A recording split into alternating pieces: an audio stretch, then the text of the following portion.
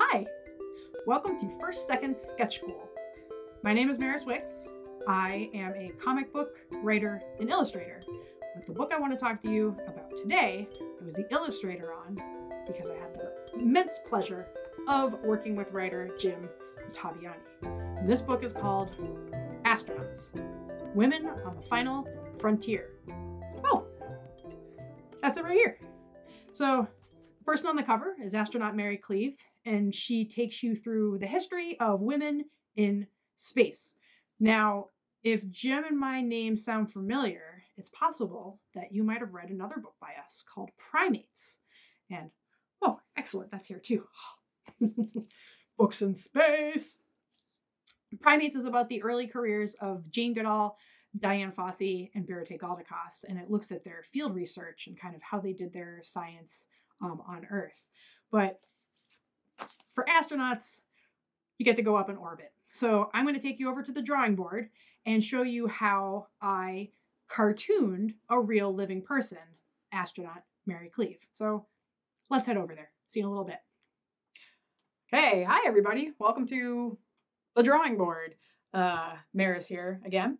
I'm going to talk about drawing Mary Cleave right here. Like I said, she's the narrator for the book Astronauts, Women on the Final Frontier.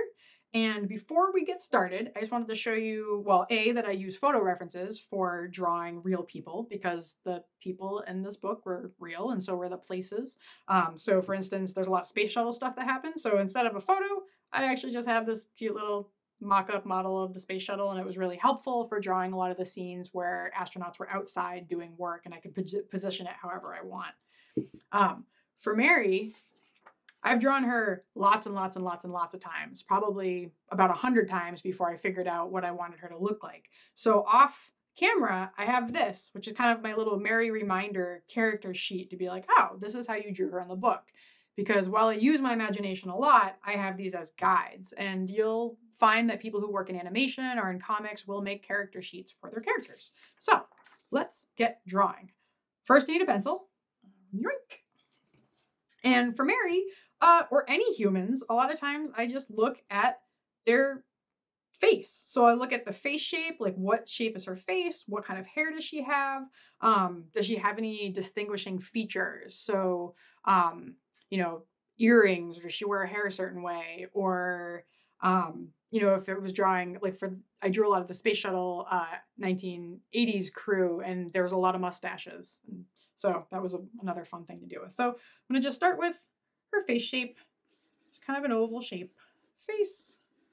And one of the things that I do when I draw faces is I put a line down the middle and a line across, and that kind of helps me know where the middle of her face is and also about where her eyes are. So I'm going to draw eyes and nose. Now, one of the things I think about when I'm cartooning is features. So Mary's nose kind of looks like the letter U, kind of a wide U, and that will help me so that when I'm drawing her over and over again, we know it's Mary. Colors help a lot as well. I do digital colors for my comics, but for a lot of stuff, I actually just draw with pencil on a page. So I'm going to go lay her hair in. And I feel like her smile is not smiley enough, so I need an eraser actually. So let's see if I can find one. Oh, an eraser right here. I'm going to move her nose up a little bit as well. And yeah, I mean, erasing doesn't mean I made a mistake. It just means I'm working on the drawing. So yeah, I get a little better smile there. I feel like Mary's got a pretty awesome smile. Do neck a little bit as well. Now, one of the things that you're not going to see in this video is the years and years and years of practice I have for drawing. A lot of times people think that drawing is a talent and you're just good at drawing, boom, out the gate. And that's not true. Drawing's a technical skill, just like playing an instrument or playing a sport or doing pretty much anything.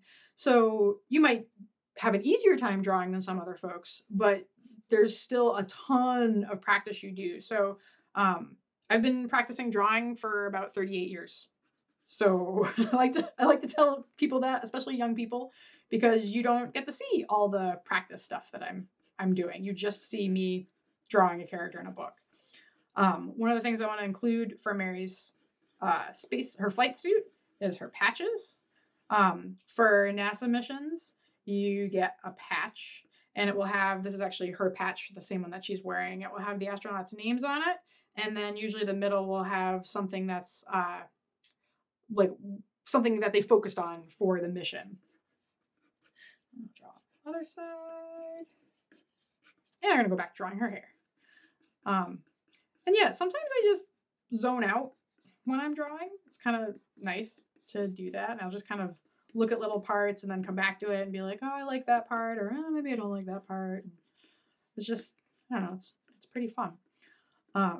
I definitely enjoy drawing. Like it's fun for me to do. Although I will say that not every day is a good drawing day. Sometimes I have drawing days where I can't draw what I want. It's not working. I have drawer's block. So I do something else. I write, or I take a walk, or find some other kind of work to do. And usually after a day of reset, it's a lot easier for me to come back and draw.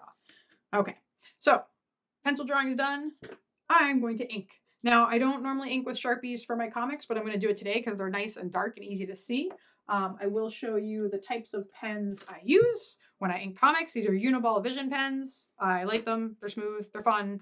And yeah, there's no right or wrong way to make comics. This is just the way I like to do it. And you'll find that every artist has a different way they like to work. And it's not right or wrong. It's just different. So you might work similarly to me.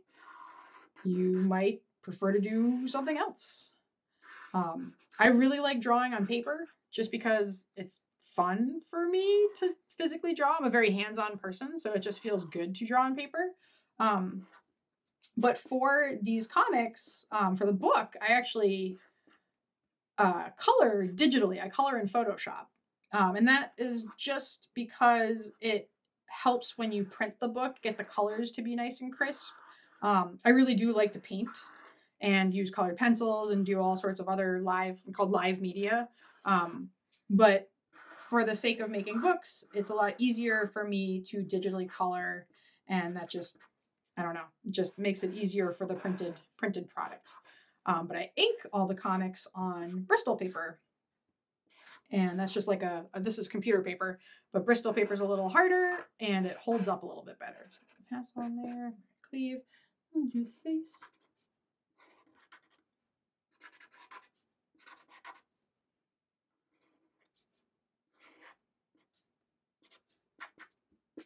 And I'm going to go back and do some lines in the hair.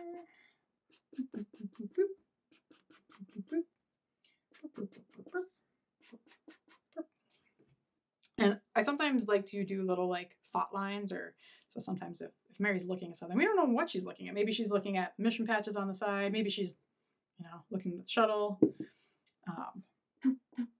And I'll do a title for it. So I'm going to put up at the top, Astronaut Mary Cleave.